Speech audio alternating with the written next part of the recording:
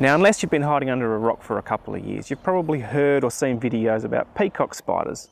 Happy little spiders that live in Australia and wiggle their butts around to impress the ladies. Over the next couple of videos, I'm going to teach you how you can actually find these peacock spiders for yourself.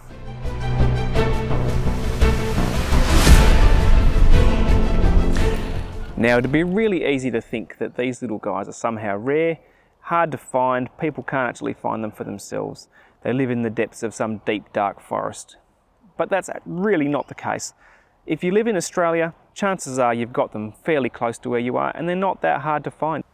There's almost 90 different species of these peacock spiders that live all across Australia, and each one of them has their own little quirks that you need to know that will make your life much easier when you're trying to find them.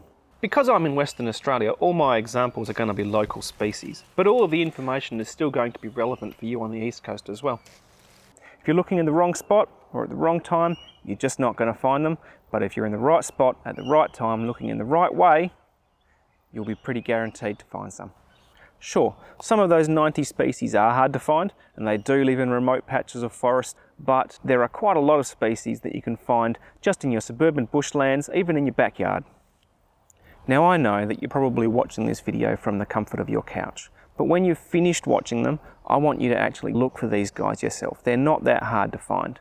Over the next couple of videos, I'm going to give you the tools so that you can find them yourself. I'm going to teach you where to find them, when to find them, how to look, and what you're looking for. And when you've got those things, you'll find them with ease.